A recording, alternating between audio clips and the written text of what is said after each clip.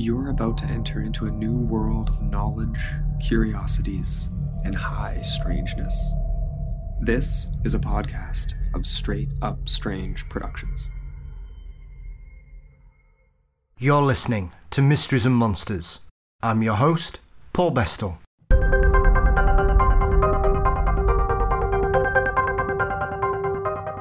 On today's show, we take a trip to Canada in the company of author, filmmaker, and paranormal investigator Jason Hewlett.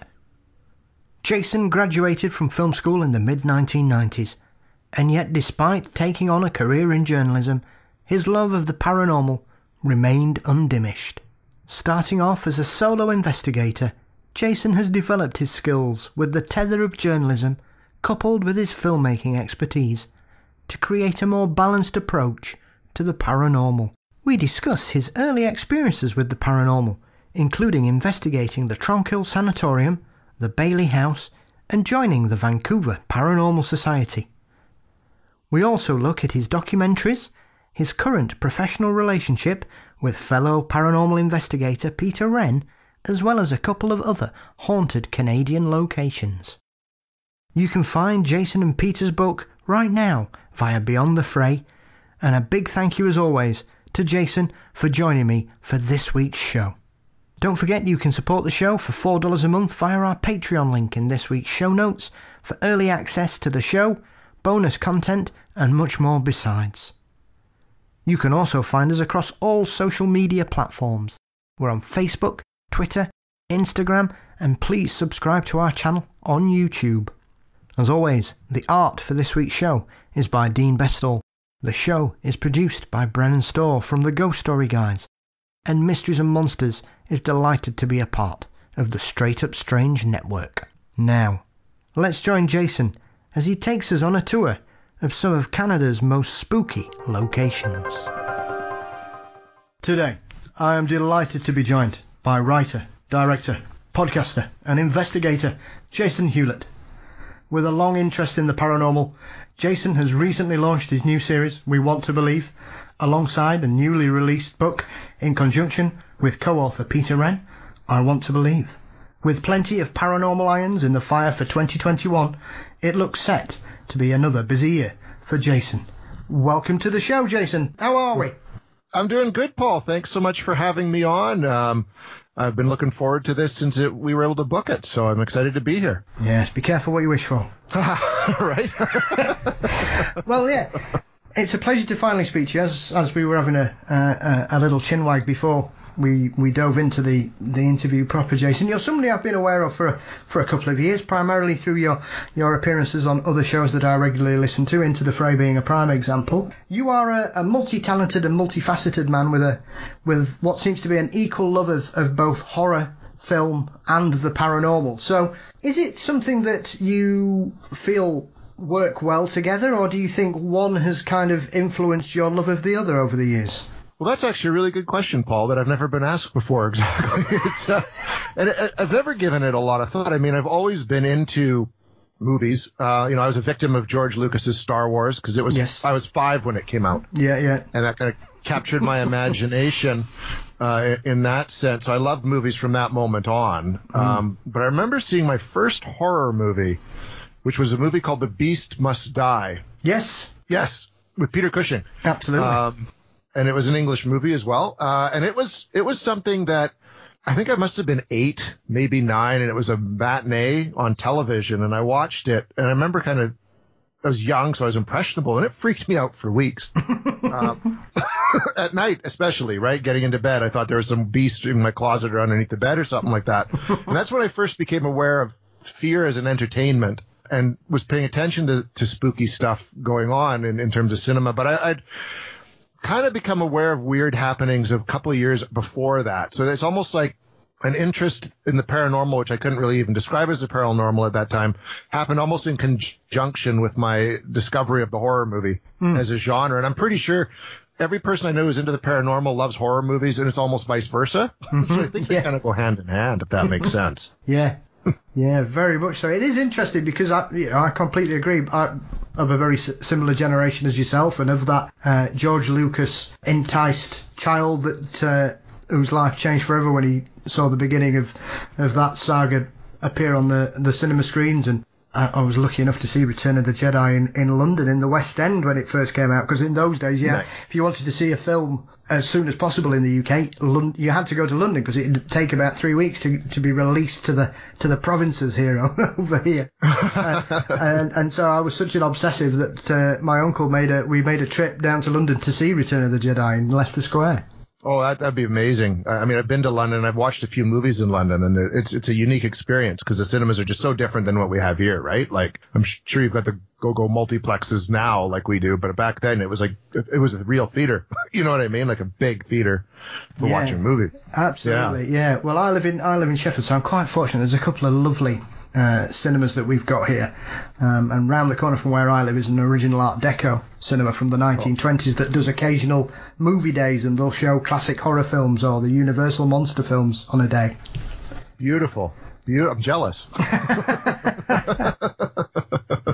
So for you, was it your prime love and your professional talent, I would say, Jason, is primarily in filmmaking? So is that something that has allowed you to develop your skills and appreciation of film because you've actually studied it and worked in it a lot more than most people who simply have a love of the genre?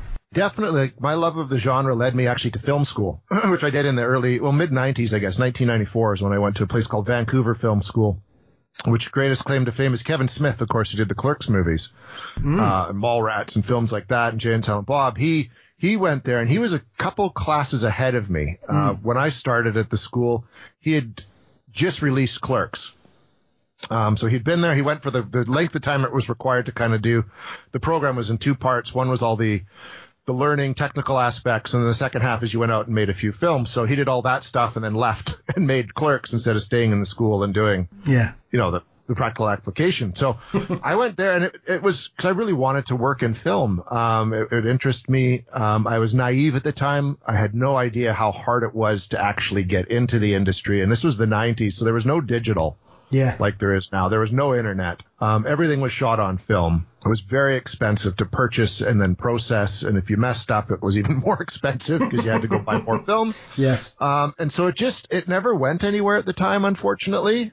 But I kind of believe everything kind of happens for a reason. So I kind of had that foundation, learned about movies, and then kind of went off, did a few other things, and started doing movie reviews, which led me eventually to a podcast and radio show I do now called From the Basement. So I was able to apply my knowledge in that sense of understanding movies and being able to critique them with more than just, it was good, or no, it sucked. Yep. Yeah, and which has kind of led to a whole other path that eventually brought me around to what we're doing now.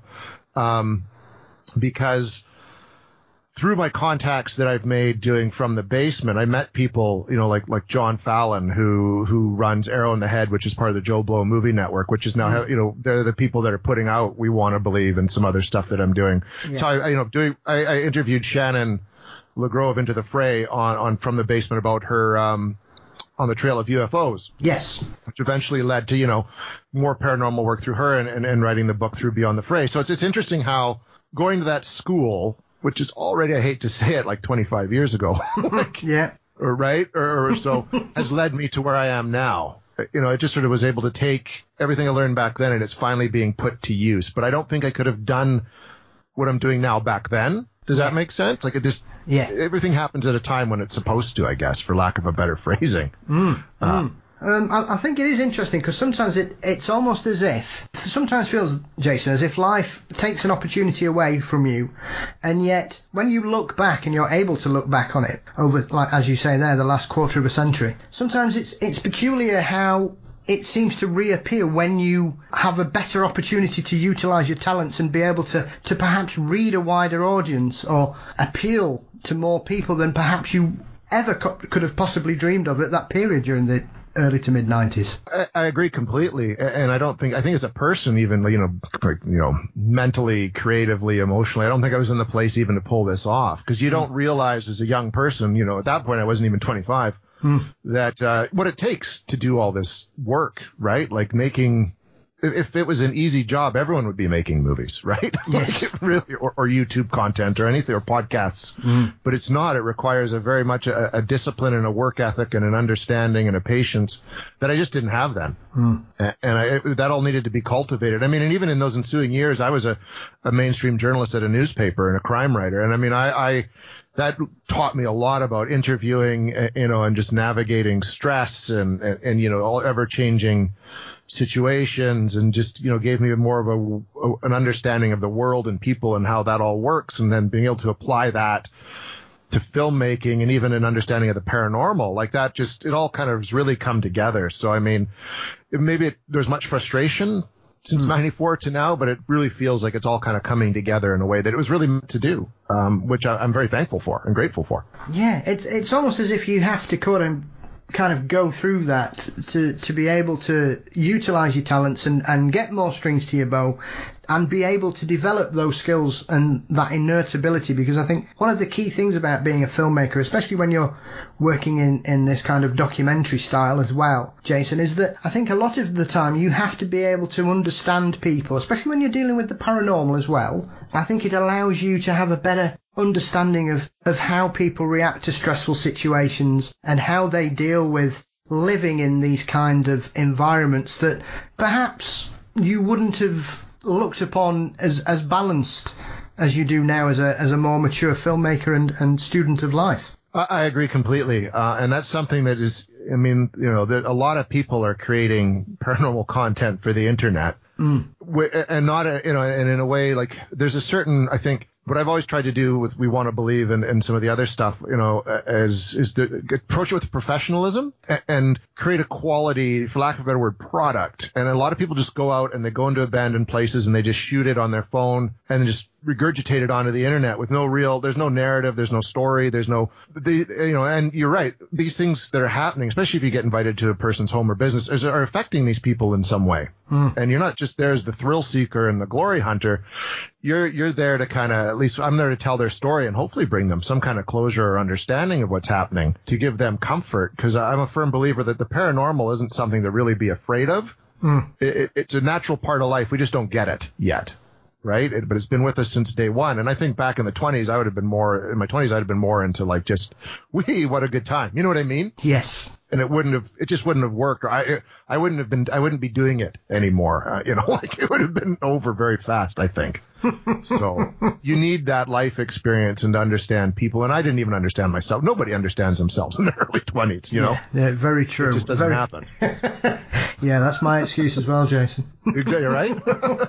I was just finding myself. That's it. Yeah, find yourself, fun and frolic, whatever. And it was all about having a good time. And to do this kind of work, I think professionally, with any dignity, you've got to be a lot more evolved than that. Yeah, absolutely. So when did you start to strike out and do your individual investigations? Because that was something you clearly had a passion for, Jason. So was that something that you'd sort of run in tangent with your professional career in regards to working in the newspapers and dealing with the crime reports? Or was that something that kind of you'd always had an eye on and it was just a hobby? Or was it something that you wanted to actively develop as an interest more than a profession, I suspect? Well, I was interested always, like as a child. I was very interested with, ghost stories and Bigfoot stories and all that.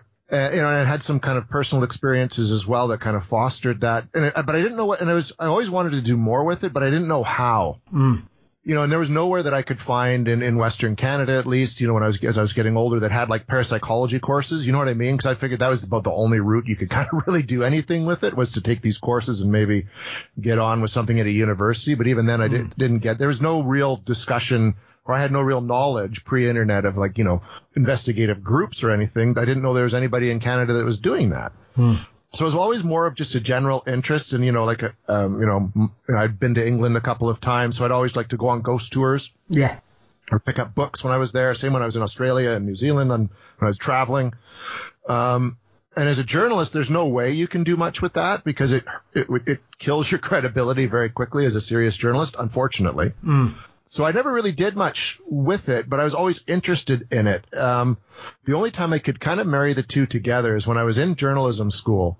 in the early 2000s. So I went back to school late. I went off and had all my adventures and decided I was going to become a journalist when I was about 28, 29. And in journalism school, one of the classes I took was a magazine writing class. And the whole point of the semester is you would craft a magazine article that you'd want to submit. And so I chose the Fortean Times that I wanted to try to write an article for, because I'd been reading that for years. Which, of course, well-known magazine, not just in the UK, but all over the world for Fortean and paranormal information. So I was lucky enough that I knew a guy who was the caretaker of a place called Tranquille Sanitorium here in Kamloops. And it was originally was created as a tuberculosis clinic after the Second World War, and then transitioned into an insane asylum. And in the 80s, they deinstitutionalized all these facilities in Canada, or at least in British Columbia. So all the people who were patients there were let go, and the buildings were just left. And of course, that became the number one spooky place in town after it shut down because of the nature of what it was. So I was lucky. So in 2003, I knew the guy who was the caretaker, and I convinced him to let myself and a few other people go on and do an investigation there that would become the basis for this article. So I was able to find someone who had an experience at Tranquille that was spookdom. I found someone in the program that I was in who had access to TV equipment so we could get cameras and audio, knew someone who was a psychic, and then a buddy of mine in the program who was a skeptic. So we all went and spent the night traversing around this facility. And the events of that night I wrote into this article. And that was the first time I kind of really went out on an investigation and did anything with it in terms of writing an article that never actually ended up submitting. I don't remember what happened, but I got a good grade on it, so there was that, I guess. And that was kind of, but I kind of got this bug of wanting to kind of, explore on my own the paranormal, and I had a means to do it. It was just like, well, I can actually go to places and just hang out there and see what happens, not really knowing what I was doing at the time. But that's kind of how I was able to really kind of get into investigating on my own, and kind of married that with the journalism aspect of where my life was at the time. Yeah, I think the sanatorium situation that you have in North America is very interesting as well. So I would imagine that this place was built where it was built primarily because of the old-fashioned idea that clean, fresh air was a fantastic way to deal with tuberculosis and keep people outside where they could sort of get their vitamin D, Jason. Yeah, and that was exactly it. And where I live here in Kamloops, it's kind of part of that same semi-arid desert belt of Las Vegas, Nevada. So in the summer, it can get hot, up into 40 Celsius, which you double that is 80, so 95 Fahrenheit. You know what I mean? It gets stinking hot and it's dry because we're in the middle of the province. So in theory, that was a great idea for tuberculosis. And I guess it was successful enough. It was built out of town, and it's still out of town, like about a 10-minute drive from where I live, which I'm right on the outskirts of the city. Back then, it was even further out. It's almost like the middle of nowhere. And it was basically like a little city. So it had its facilities, had its cafeteria building. It had dormitories that eventually became, places for the patients to stay. It had the doctors lived on site. There was a school for people. So it was this own little community kind of out in the middle of nowhere, which also kind of, when it was shut down, everything was just left. Yeah. All these buildings that you could walk through, and there's a tunnel system underneath, because in the winter it's the opposite of what it's like in the summer. So we get boatloads of snow and it gets cold. So to move patients and food from building to building, you couldn't go up on the ground. You had to go under it. And so there's this tunnel system as well. So it's a fascinating place. It's unfortunately now in a huge state of disrepair. Like, it's not even safe to go in there anymore. But back then, which was already almost 20 years ago, we could, and we had free reign. Yeah. So would you say you kind of cut your paranormal teeth on that, having that beautiful venue on your doorstep where you were able to kind of hone your craft and work out what kind of investigator you wanted to be, Jason? Pretty much, yeah. That was a great experience, because I was able to go back there about 3 or 4 times to investigate. But I didn't really get good at it or really understand it until I joined Vancouver Paranormal. Which is in 2017. So I had not, it was almost like 14 years of just kind of figuring it out on my own. More like, I guess, exploring and thrill seeking than in doing anything serious. But I knew from the experiences at Tranquille that there was stuff there. Yeah. And that there was stuff happening. And I started to figure out there was a right way and a wrong way to go about doing it. Keeping your own personal safety in mind, not just because you're exploring an old building, but just because you're dealing with a force you don't really get. Yeah. So, but joining up with Vancouver Paranormal in 2017, which I basically just did on a whim, and working that's how I met Peter Renn and started working with people who've been serious investigators and been doing it for a long time. I really learned very quickly the right way, in my mind, to go about conducting an investigation. So that took 14 years to figure that out. Yeah. And to do it in a safe manner and a respectful manner for everybody involved, yourself and the spirits, like kind of thing. So. Absolutely. So do you think that was something that you were gravitating towards anyway as an individual, Jason? And it was just the right fit? It felt like it was the right team for you to sort of apply? Because I think you applied, didn't you, to see, because they were recruiting and you applied for the vacancy. Exactly. Yeah, that was exactly it. And I'd wanted to do something more for a long time. I just, become sidetracked in the journalism career. Although whenever I could write about spooky stuff at the paper, I did. You know what I mean? I kind of would work it in that way. I'd usually end up in the entertainment section, but whatever. Yeah. Or lifestyle. But I would. I write stories about it. But this was like, and then, I ended up getting married and having a son, so that you get sidetracked by life. But I continued to have experiences that I couldn't quite understand and that reinforced in my mind that there was stuff out there. But in 2017, I was sitting downstairs one morning. I'd gotten up with my boy. So at that point, he was six years old. And he would get up early, and my wife and I still exchange mornings. And so he was downstairs watching cartoons on a Saturday morning, and I was hanging out at my computer desk working. And I was going through paranormal websites. I don't know why. I just decided to do it that morning. And I came across the Vancouver Paranormal site, and they were looking for members. And so I just sat there, and I just said, well, why not? And I kind of just applied, sent an email off, and 2 days later, I got a call from Peter Renn because they wanted you to put your phone number in there. Yeah. And he and I chatted on the phone for about 5-10 minutes. There's an investigation coming up, and he said, well, you might as well come along, and we'll see what you got. And that was really how it all started. Yeah. It was just bad. Yeah, it was almost like we talked about. It's almost just like there was a right time for everything. And that moment hit right there. And the first investigation I went on with them was the Saturday before Halloween in 2017. Fantastic. So where was your baptism of fire, as it were, then, Jason, as part of the Vancouver group? It was at a rural hotel, about an hour from where I live, near a place called Merritt. And the one thing with Vancouver Paranormal, because it was a business, you had to sign a confidentiality agreement. You couldn't disclose the location or what you found publicly, which I respected that. It made a lot of sense to me. Instead of just going, hey, this is where I was, and we did this, and it was really cool, and you tweeted out on social media. These people who run the hotel didn't want people to know. And I respect that. But it was a great night. Went in, we actually, there was equipment. For the first time, I had real legit equipment. Yeah. EMF detectors and motion detectors and cameras that were motion censored and, digital. I used a digital recorder I use as a journalist. We went off into teams and explored different parts of the hotel over the entire evening. I actually got had stuff happened.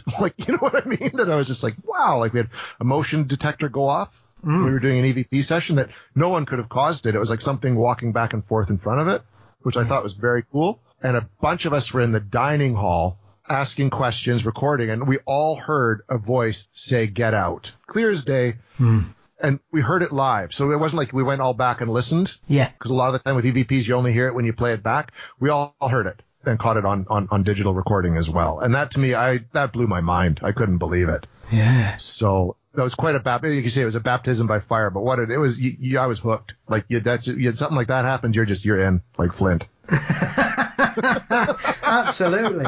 And it is something I've found quite unusual, because obviously in the UK we have a very, as I'm sure you're well aware of, Jason, as someone that's been and had a few ghostly experiences on the tours that when you've had the chance to, when you've visited our shows. I find it peculiar that there are some places in North America that have embraced their spooky reputations, and yet from what I hear when I speak to paranormal investigators from North America, a lot of places make you sign a confidentiality agreement. They don't want that kind of publicity whatsoever. Is that something that you've seen increase, stay the same, or do you think more places are becoming aware of bringing people to them for a paranormal visit rather than just a normal traditional visit? I think because there's definitely more of an embracing of the paranormal in terms of pop culture now, with dark tourism. I think it's becoming a lot more accepted. I know there are certain places that they just don't want you to talk about it, right? That's fair enough, particularly places like hotels, I guess. But I know that there's locations that we do go to, they don't care, right? We've been to a few, they don't care that we put up pictures or talk about it. And I know even at Tranquille, they were very much against, back in 2003 and even into like 2010, wanting it known that there was activity there. They thought it was disrespectful to the people who had lived and worked and even died there. Yeah. But now they put up, they do, haunted escape rooms and corn mazes at Halloween. You know what I mean? Like they've kind of embraced it now too, around the location. So I think in time, you're going to find more and more of that being okay. But there's always people who, as there's just general people who just, they don't want to talk about it. They don't want to think about it for whatever reason. And they don't want that attention drawn to them, even if they want our help as investigators to find out what's happening. Yeah. But I suppose at the end of the day, if you're invited in, you've got to respect the wishes of the venue.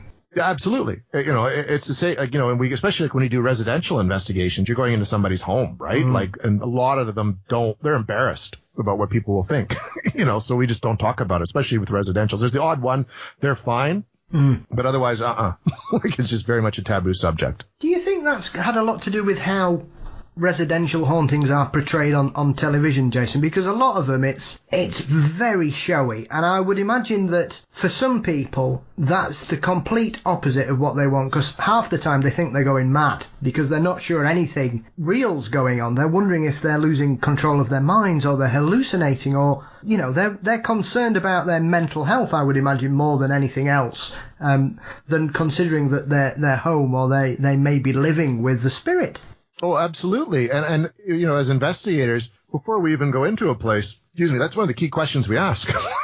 Are you having mental health issues right now? Is there a history of schizophrenia in the family? Are you a habitual user of drugs or alcohol? Like, that's all questions we ask, because a lot of the time that is it. You know what I mean? Or it's people misinterpreting a very natural phenomena, like, a house settling, creaky pipes, EMF, carbon monoxide leak. Or just really just want it. Like, sometimes, I've encountered people that they love these kind of shows and movies and horror and all that, and they want something to be there. Yes. Even though there's absolutely nothing there. You know what I mean? Like, but they want to be a part of an experience like that. And those people are in their own way, like, dangerous in the sense that they're misled, so they can mislead you. Yes. As an investigator, which is where your skeptical nature always has to come into play. Definitely. And you're right. I mean, the TV shows, like the paranormal reality shows, well, quote unquote reality shows, they don't help. And then even like movies and TV shows that are fiction don't help either in their depiction of these events, in terms of how people respond to it. Yeah. I mean, in my personal experience, having had several of my friends consider me the weird one, Jason, and therefore if anything odd is going on, they tend to sort of run it by me, primarily because they know I'm quite open-minded about such matters. I don't suddenly leap to conclusions and suggest that they've got a portal to hell in their cellar or something like that. But it's always good to be balanced and sceptical, and I think, as you say, that makes a very interesting point, especially in this day of multimedia, that I think a lot of people leap to the conclusion that they want it to be real rather than it actually being real, and a myriad of natural phenomena, and especially where we live in the UK, if your house doesn't make a funny noise at night, it's not really that old. No, it'd be probably very new, right? Yes. So I suppose it's one of the things you have to balance, especially when you're doing a residential investigation with the Vancouver team, Jason, that you have to take a lot more than what we presume into consideration when you do such a thing. Well, absolutely. And that's something, I mean, Peter and I talked about that a lot, especially because he lives up in the interior where I do now too. So he and I work a lot, and we've actually gone and formed our own group, Canadian Paranormal Foundation, just because he would run Vancouver Paranormal, but he lives like 3.5 hours away. It became just too hard to do that. So we created our own group, and we go out on these investigations in the interior. And you've got to take so much into consideration when you go into places, be it a business or a home, like the history of the place. And like in Canada, a lot of places are new. Yeah. Right? Yeah. So there isn't that preconceived idea of there being something there that's been there for hundreds of years. So you got to look at why are people experiencing it? What's going on? What's their family history like? What's the history like in the neighborhoods around? You know what I mean? In the neighborhood, where are the homes located? There's so much to take into just to understand before you even go into a house what could possibly be going on there. And the first question we always ask is, what is the most logical, natural explanation? And we look for that first and kind of work our way backwards, if that makes sense. Yeah, absolutely. I find it often very amusing where I will speak with people who are very matter of fact and have managed to try and convince themselves the other way, Jason, where they will leap to the most unfeasible natural explanations for what's going on, rather than I'm speaking with someone fairly recently who keeps finding white feathers in their house. Okay. They're convinced that a bird is coming in and shedding. They've never seen it. They've never heard it. It's not pooing anywhere. It's the middle of winter. It's not the kind of weather you would leave windows and doors open anyway. But they're more convinced it must be a bird getting into their locked house somehow than anything else. No, and that's kind of the extreme of the person who wants to believe, right? Like I think some people are just terrified at the idea of what it means if it's true. Because I think, especially in our modern world, especially Western society, which I believe like the UK kind of falls into, we're scared to death of death. Yes. And the concept of it, right? So the fact that there could potentially be a life after death or something that happens after is probably very terrifying because A, you've got to address it's going to happen, and B, they don't look at the fact that maybe there's more after. Do you know what I mean? It's just that we don't want to think about it. It's scary. If I talk about it, I'm going to be called weird. You know what I mean? Like there's so much of that stigma that goes along with accepting that the paranormal could be true. I mean, I think it's great to use the Occam's razor theory. But, so rule out everything else first. But if at the very end, the only explanation left is that there's something paranormal going on, then there's probably something paranormal going on, right? And it's not something to be scared of. It's just trying to understand it and how it works. Yeah. Which there's a bazillion theories on that, which I'd be curious to know what you think it means in the end, because I'm still working on a couple. But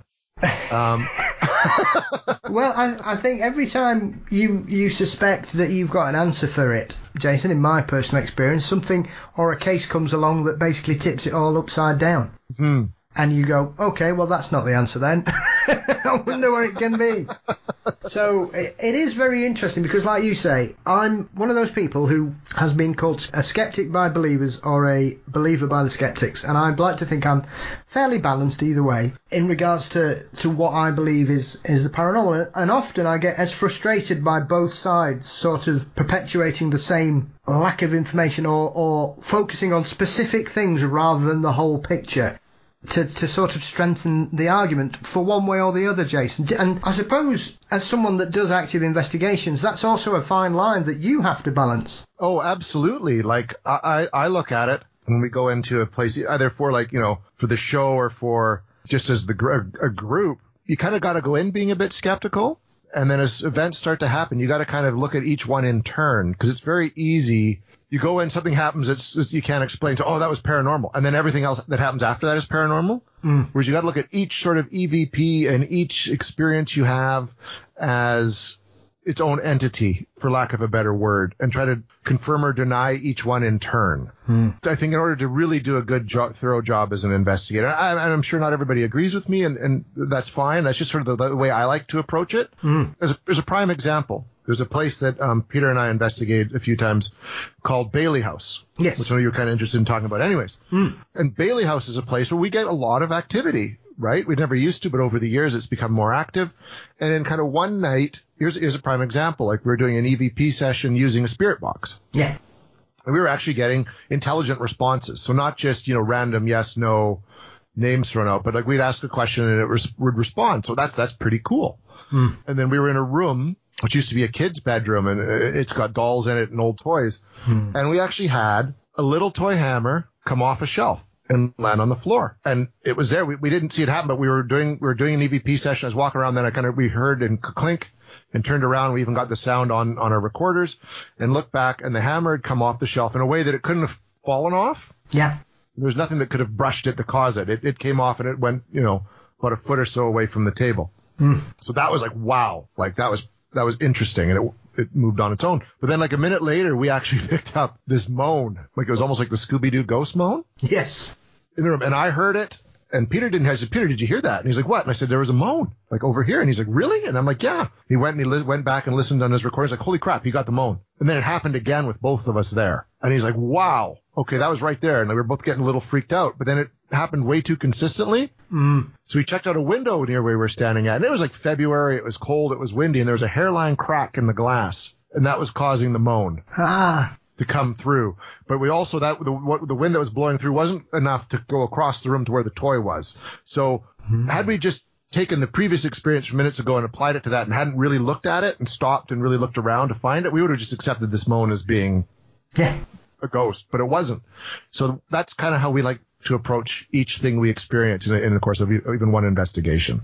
Yeah, I mean, that is interesting what you were saying there as well. So would you say that it's become more active as you visited it more often, Jason, or would you say you've become more aware of what to look out for when you do your investigations in that particular property? Well, Matt, that's a good question. And I know at one point the Bailey House is kind of a little farm in the middle of this town. And it's made up of a main house. It's a heritage house. And then there's a barn and another outbuilding that's become kind of a gift shop. The whole facility is run by Merritt's kind of community group. So early days, there's very little that went on in the house. More stuff went on in the basement of that outbuilding. Right? So more activity. And we stopped going for a few years because Peter had some health issues and we had to take care of that. But when we went back, it was almost like the activity moved to the house and more stuff started happening in the house. So it's almost like a little bit of both. I think once it started happening in the house, we started going back more frequently. Then you're going to see stuff. It's like, the more you kind of go to a place and look, you are going to find. But it's been very consistent. It peaked and now it's just sort of stayed at that level. So every time we go there, we get like, a few, 3 or 4 different things that happen during the course of an investigation. So I think it's one part, the place has become more active for reasons we're not quite sure of, but it's definitely coincided with us going there more and maybe being more available to it. If that's kind of an on the fence answer to that. Yeah. I think the more you look, the more you find. I do think more places are active than others for sure. And I do think we call them travelers, but I do think activity can move. Spirits aren't always beholden to stay in one particular, if they're an intelligent haunting. You know what I mean? They aren't necessarily beholden to being in one spot. And I suppose it is interesting as well because obviously there is a lot of discussion and conjecture in regards to the fact that over time hauntings tend to diminish rather than increase. So I suppose it all then becomes a question of, well, when did this start? Is it getting stronger, more regular because it's growing? Or, as you say, is it performing because it knows it's getting more visitors? Or is it drawing on your energy? Or is it just something, as you say, you become more aware of what goes on there, and therefore, because you go more often, you're more likely to notice it? Yeah, and I think it's kind of a little bit of all that. I even know personally, like there's a lot, like there's times I've been super interested in the paranormal and very into it, and I've noticed more. And then when my son was born, I'm just like, I don't want to bring him up in an environment where stuff's going on. So I just ignored it, and it eventually all just went away for a number of years, right? Yeah, so I think if you're dialing into that frequency, for lack of a better word, I think you are more in tune with it. And I think some people are naturally more dialed into that frequency. And so they're the people who experience it more. And then sometimes it just happens and then it happens and it scares them. They don't want to know about it. So they just kind of turn it off. There's an author named Colin Wilson. Yes, who wrote a book called The Occult. I don't know if you've read it, but he talks about Faculty X and how everyone's got this Faculty X. And that's the ability to tune into the paranormal or occult. We all have it. When we were living out on the plains or in, the wilds before we were very civilized and started living in organized groups, we relied on it a lot more for survival. It's kind of just been a natural part of the human experience. And as we become more civilized and more cultured and started living in more communities and centers with noise and lights and internets and all this stuff, as a whole, we've just become detuned to it, except for those of us who are kind of a little more wired for that, and then eventually go out looking for it. And the more you look for it, the more you are going to find it and be tuned into Faculty X. I thought, for me, that was just a great way for him to explain it, this whole phenomenon. Yeah, very much so. It is one of those things. Wilson's writings are numerous, and I have more than several of his books. It's primarily his book on poltergeist is phenomenal.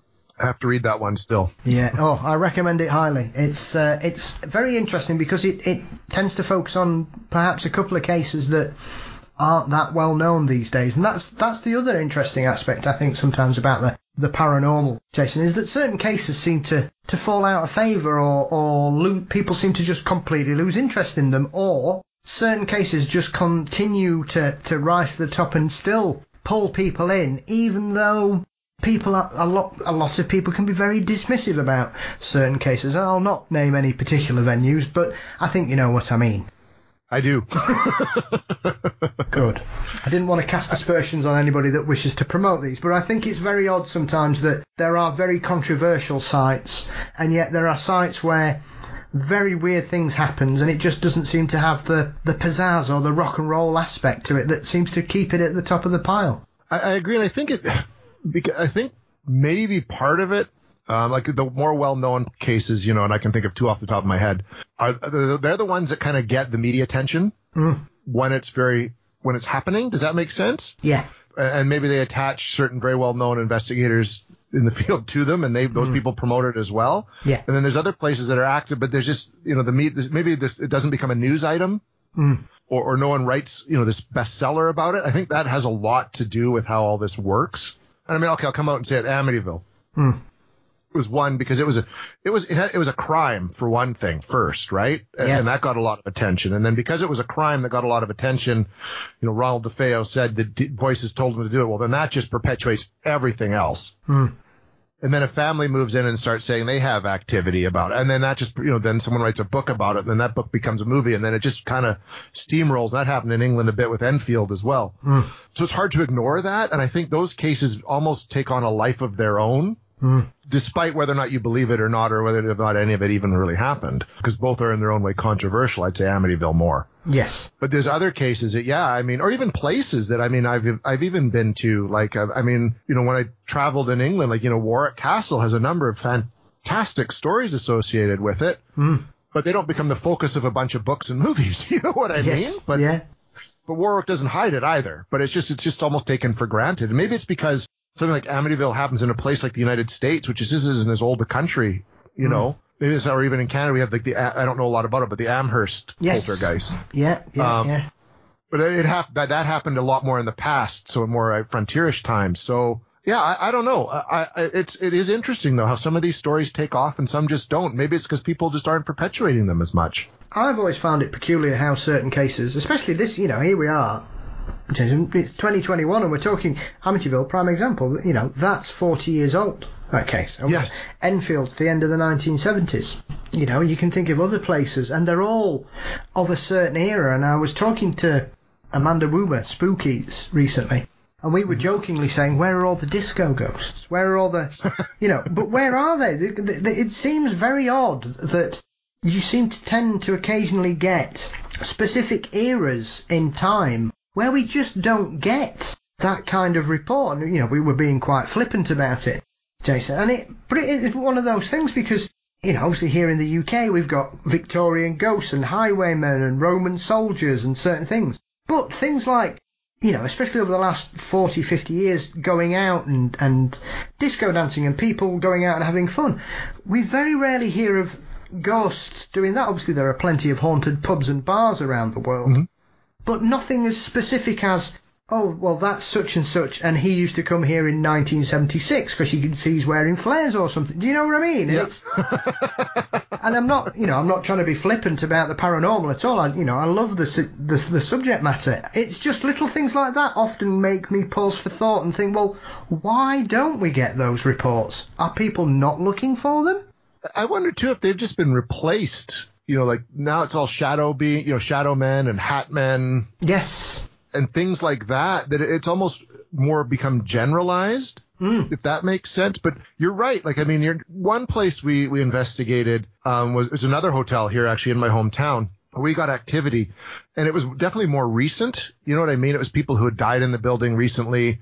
We were able to tie in like EVPs with these spirits who had died in this building, in the last few years. But it's not being widely picked up. Maybe there's just something hasn't happened in such a way that it's gone bigger than just like a handful of people talking about it. I don't know. But you've made a valid point. Like there's very little 80s ghosts even now, which was 30 years ago, right? At a place. That's a good point to make. Seems like certain eras have just kind of peaked in terms of paranormal popularity in general. Yeah. And now there's certain locations maybe that are getting more.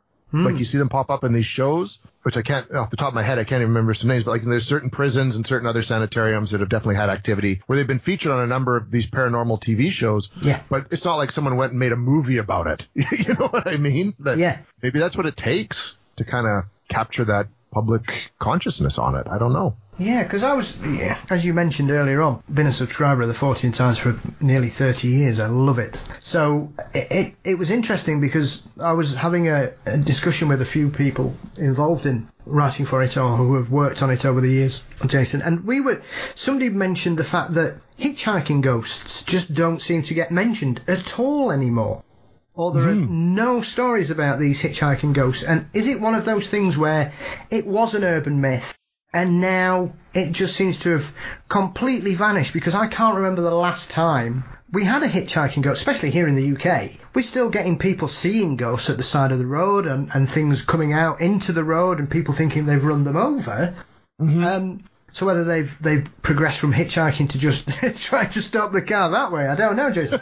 But maybe they were sick of getting wet. I'm not sure. But it is very interesting how these things seem to be cyclical or fashionable even. I think fashionable's maybe the word. Like, maybe it is still happening, but people just aren't talking about it as much now. Maybe that could be it. People have it happen. They're like, well, I'm not going to tell anybody about this because they're just going to think I'm nuts. Maybe I am nuts. Coming back to what we were saying earlier, right? Yeah.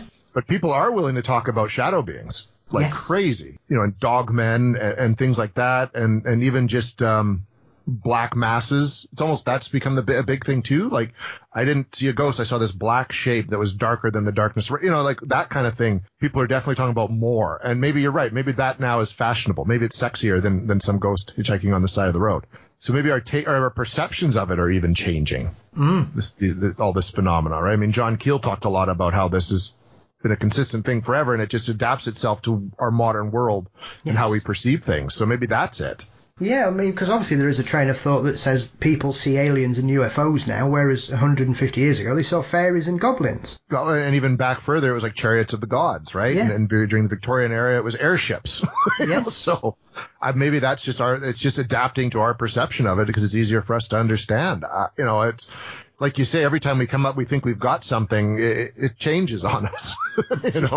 Yeah, and that's a good point, like you make in regards to shadow people and the Hat Man, as I'm sure, as you will probably agree here. When I was into the paranormal in the 90s, I couldn't tell you a Shadow Man case. I couldn't tell you a case that involved a Hat Man. They weren't reported. And then, as you touch on there, Jason, is it that they were always going on but people just thought they were too weird to talk about?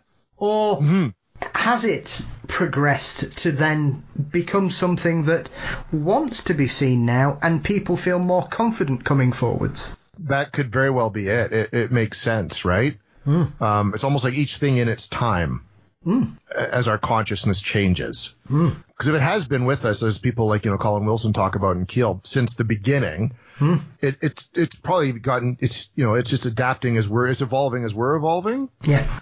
And our modern world is evolving, right? And we've got all this different technology now that can pick up on things, and these new gadgets we're using, which are all unscientifically tested. We're just trying to do the best we can with what we got. Yeah, but it's, being able to pick up with the spirit box using AM, FM frequencies, which, when Peter started, I mean, I wish I had, been doing it back then. You used reel-to-reel tape recorders because that's all you had. So everything's kind of just evolved. Like anything else, it's just an evolving field, and it seems like an evolving phenomena. Yeah. I mean, it is interesting. I mean, one of the episodes you did on the We Want to Believe is the episode that focuses on the barn, which is a residency, I believe. Parts of that really struck me was that the owner, it's almost as if she was enticed into buying the property. Now, have I got that right, that she felt that she had some kind of feeling whenever she passed this place, because she bought the property, I believe. Excuse me. Yes, that's exactly it. It was like she felt drawn to it when she saw it as a place to do business. And I can't remember if it came up in the episode, but she has also been trying to sell it. Yes. And no matter what, it's not selling. You know what I mean? At least as when last we spoke with her. Of course, the whole COVID thing means we hadn't been able to get back since we filmed. But definitely, yeah, she felt like drawn to it. She turned it into a place of business, and she lives there part-time as well. And it's almost like it drew her in, and then things started to happen to her, which were the water droplets sort of from out of nowhere, which is very interesting. But yeah, and I've heard that happen to other people too. Like they end up living in a place that's haunted, but they always say, well, I felt like I went by it, and I kept going by it, and I kept getting drawn back to it. I had dreams about it, and I felt like I was being pulled in to this place. And I find that's kind of interesting, actually, that people are almost attracted to it. Yeah, but why does it want that particular person? Which is the thing I've always been intrigued by when these stories and these people come forward to say they have this kind of connection with somewhere, Jason. It's, well, what makes you so special? And I don't mean that disrespectfully to the person. It's just interests me that whatever this is wants them, is attracted to them for some reason. I agree, and I wish I knew what that was. Yes. But I know even when my wife and I were looking for a place to live, like we've been living in the same place now for almost 13 years. When we were hunting, there was one house that it kept coming up in the real estate listings, and it seemed really attractive, and we wanted to go look at it. And I remember we went to the house, and it looked great from the outside. We walked in, and upstairs was nice, but it was this weird vibe. And then we went downstairs, and it was the most awful feeling ever. And there's a sense of oppression, and it just felt gross. And even the realtor noticed it, right? Yeah. And in almost every room there was a rosary, and it just felt. And my wife's like, "I got to get out of here." And I said, "Yeah." And as soon as we left that house, we felt fine. But there was no way we were going back. But it was weird. But we felt compelled to go there. Yeah. Over any other place, but we just didn't. Obviously, what was there, we weren't going to live with it. I don't know. I can't explain it, but it's an exact the closest I've ever had to that. Is a pull to a certain house, but we just didn't want to. It was just too much. Whatever was going on there was just felt awful. Yeah. But I'd love to go back and investigate it now. Absolutely. Absolutely. I mean, to be fair, if I went to view a house and there was rosaries everywhere, I'd be like, right, okay, thanks very much, bye bye. Yeah, well, and that's how we were. We just couldn't be in there, right? Especially my wife, and she doesn't even believe in any of this, but she just said something down in that basement felt horribly off. Yeah. That's the only way she could put it. But it was weird to go, like, because we looked at it and everything about it seemed so appealing that we had to check it out, and we drove by it a couple times, and we ended up going there to get a realtor to go in and show us around. It was just like, nope, no way.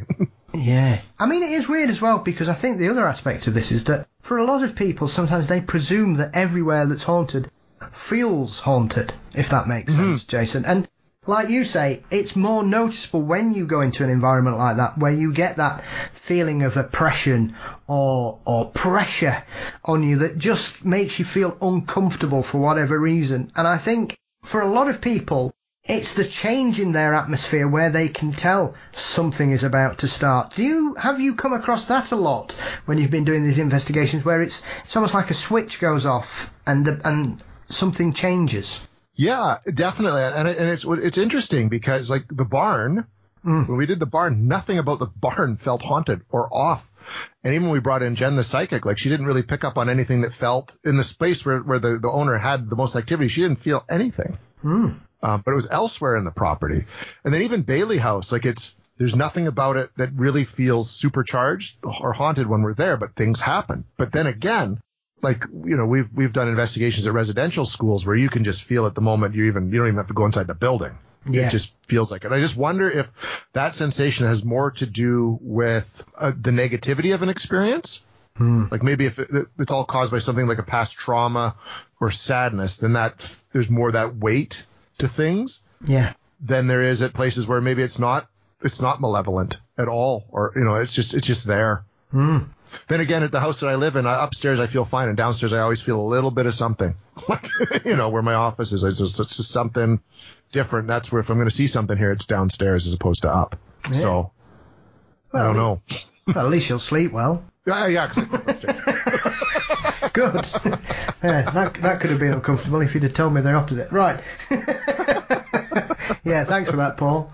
I'll be thinking about that. So, I mean, one of the things I've heard you mention, which is, once again, Jason, is one of those things I think sometimes we just presume about countries, is Canada doesn't seem to be known for having haunted battlefields, which is obviously, living in the UK, you can't go very far without crossing something due to, civil wars, invasions, whatever. And obviously America is the same, with, the ramifications of what's happened during the battle for independence and the Civil War there as well. And it's one of those things that, until I heard you mention it, I'd never really given that part of Canadian history any thought. So I suppose that's one of those weird things about Canadian paranormal history, is that you don't have that kind of history of conflict to that level where you have a well-known battlefield or alleged ghosts that would congregate on such a thing. Yeah, I mean, we've had our battlefields in a certain respect, but nothing like, in the UK or down in the United States. If we're to get activity, it's more kind of in specific buildings or places, and stuff that we do have happen. A lot of it can be tied back to Aboriginal beliefs and their spiritual side of their culture.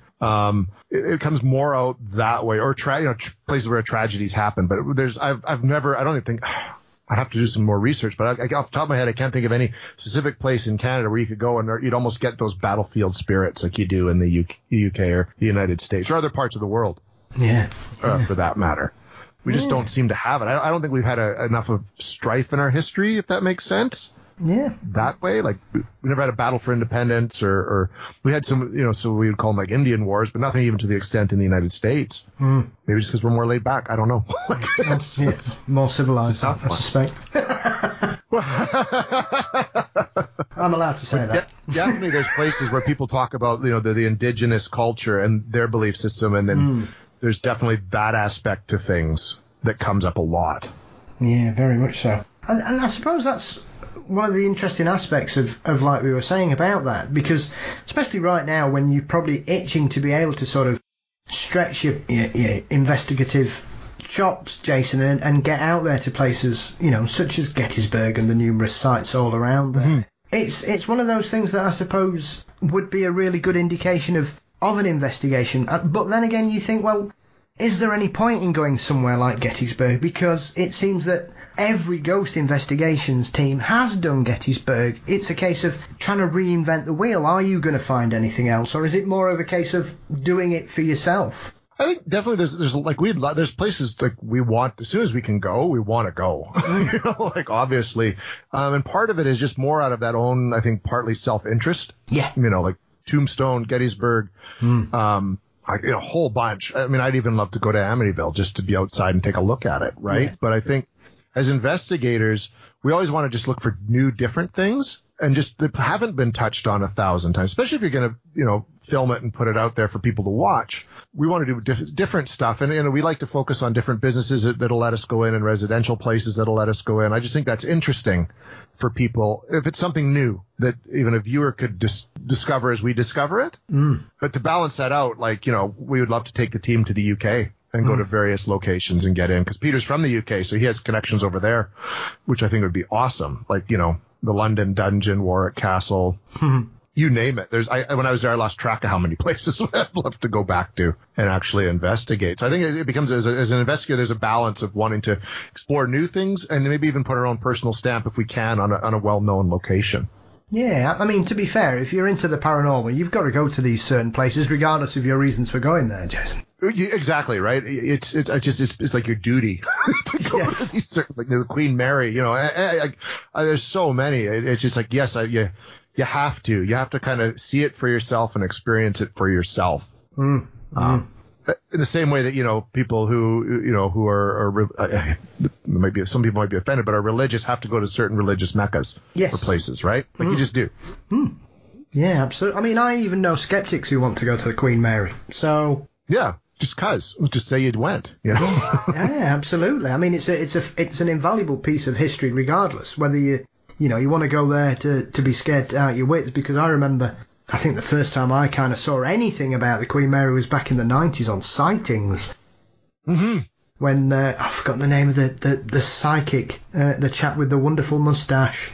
I don't hear speak of, because I used to watch that show, but that was a while ago. I think he was called Peter James, was it? Yeah, that sounds about right. Yeah, and Peter would go and talk to, and I remember them doing a Queen Mary investigation, and it was very peculiar what went on that night. It was, and after that, I've always had a real interest in that particular site, because obviously it's a ship full of history, regardless. Well, that's just it. And that's one thing I think that's nice about this kind of hobby, profession, is you do get to go to like some places that have real historical value. Yeah. They just happen to be haunted. Yes. At the same time, right? Like, so you get the best of both worlds. It's on my to-do list along with lots of other places. I'd love to. There's so many sites I'd like to visit in the States to really just, like you say, tick them off the paranormal bucket list, I think, more than anything. Yeah, exactly, right? And same. I've got a long list. We have the opportunity to go to Tombstone, which is supposed to be quite an active spot. I think it'd just be neat just to go because of the history of it. Yeah. The OK Corral and everything like that, so... Well, yeah, exactly. You're killing two birds with one stone because, stories and the history of the Wild West are as enticing as the paranormal aspect of it, I suspect.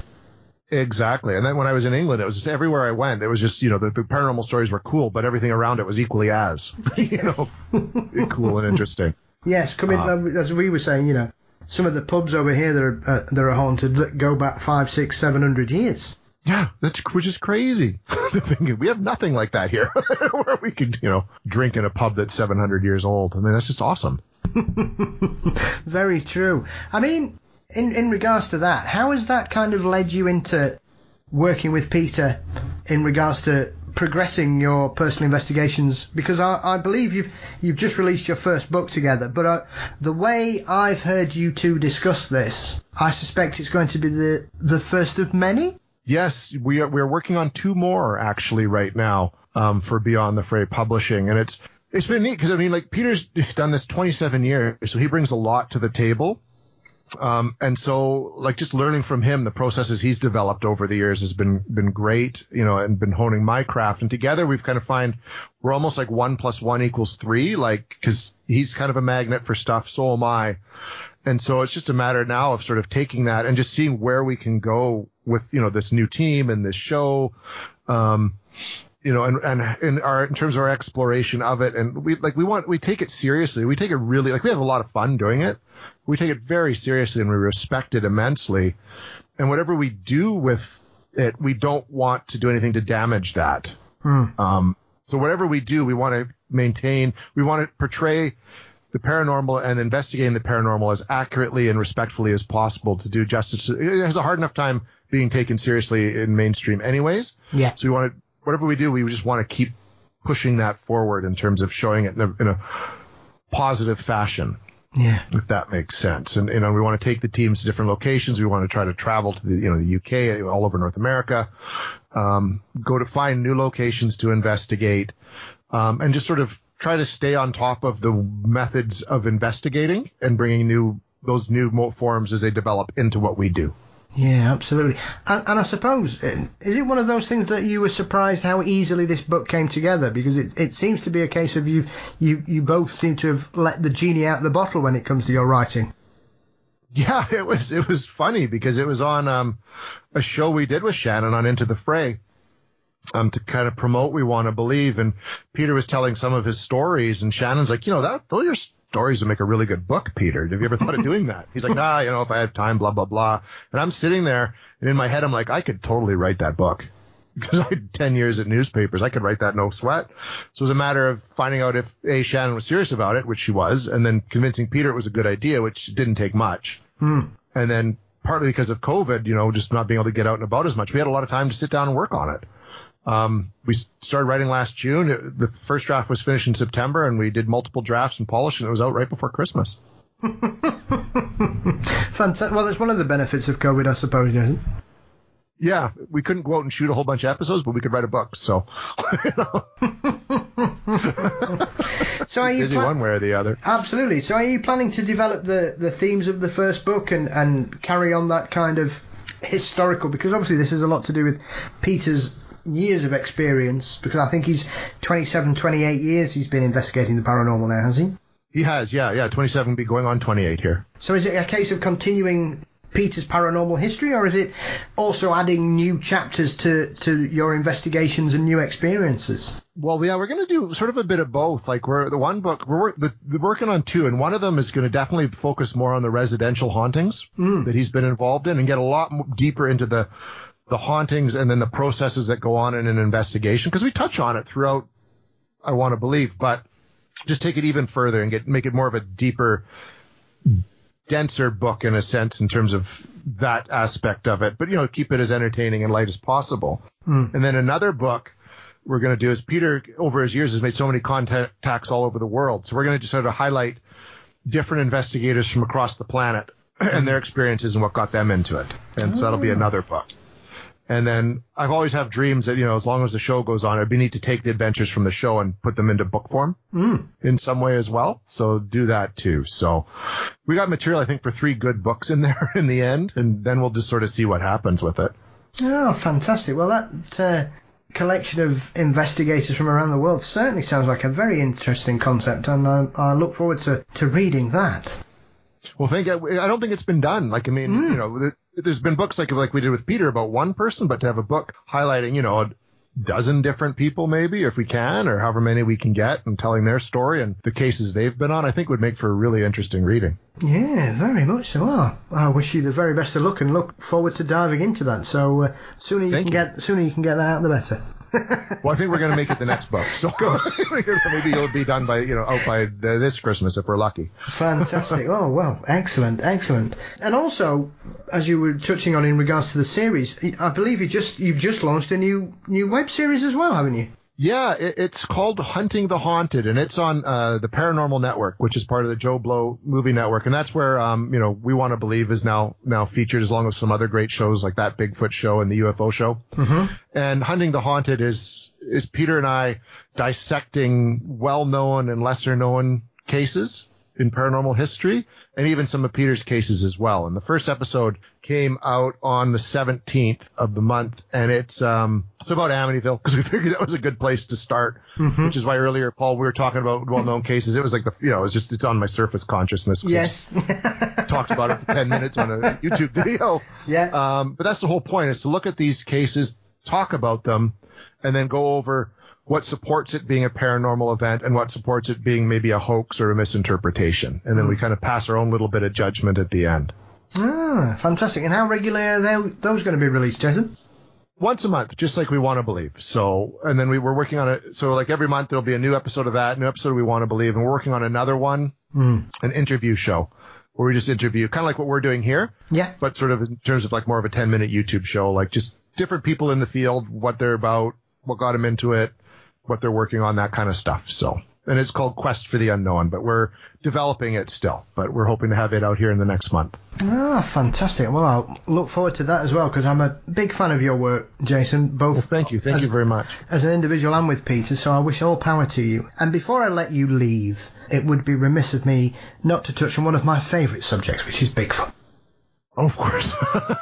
So, as a popular guy. Absolutely. So, as a gentleman that lives, as far as I'm concerned, in one of the ground zeros for Bigfoot, how on earth did you deal with that? What was that like? Because I would imagine it's perhaps a subject that you've known about without sort of diving into as far as you did.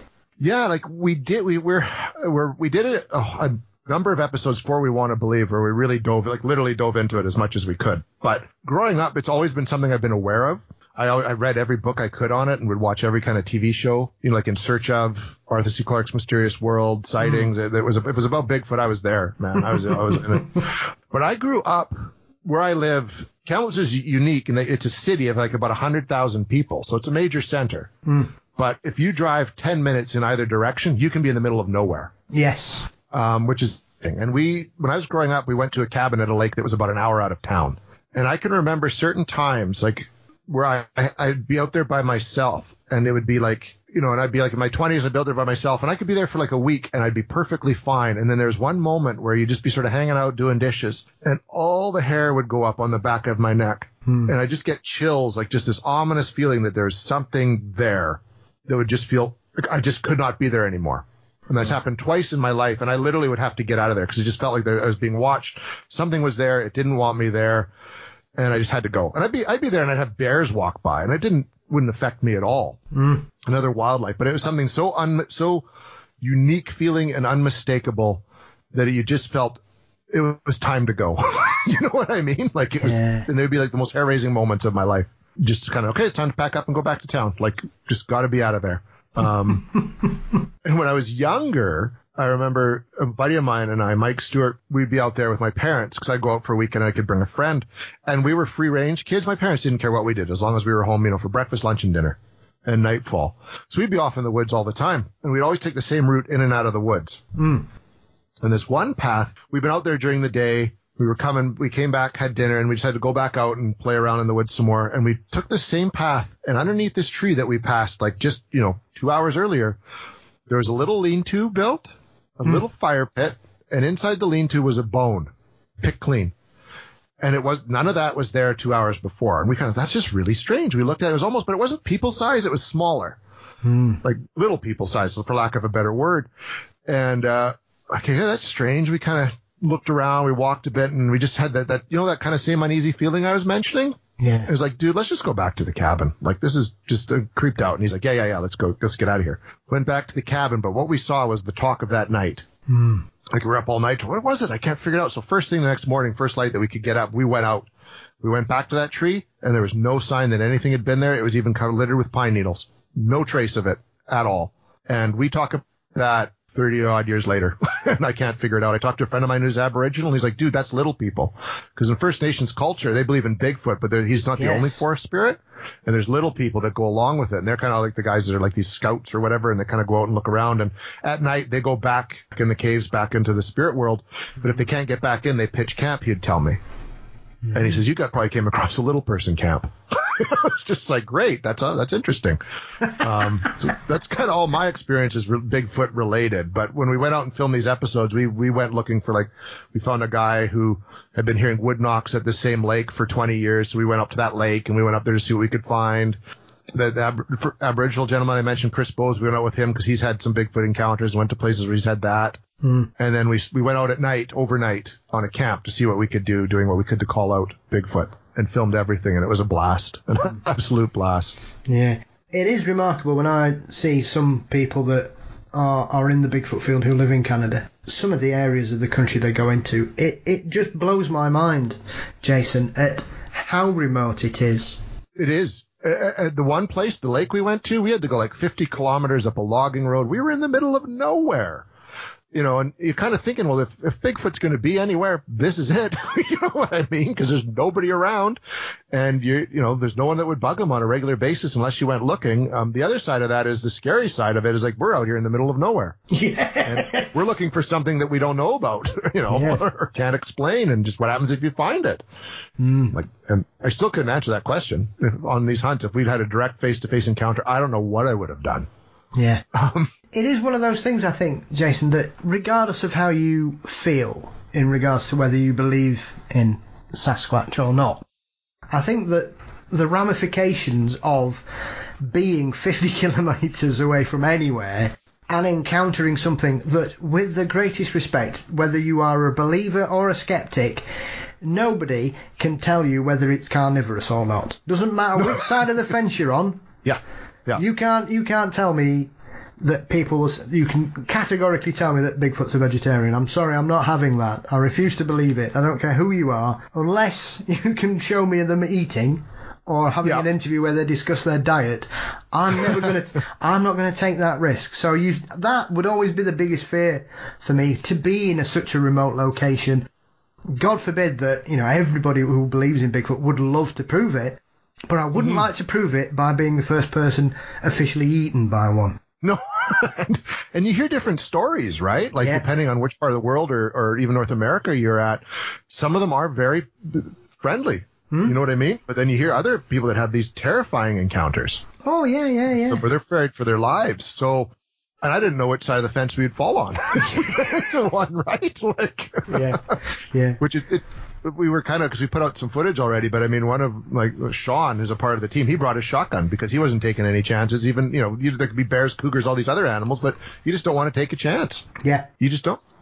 Yeah, regardless. Like you say, I mean, if you're in the wilds of Canada, you have to take precautions because of, with the greatest respect, you do have a large bear population and a large wildcat population. You've got to be careful. Yeah. You're dealing with wild animals, regardless of what breed they are.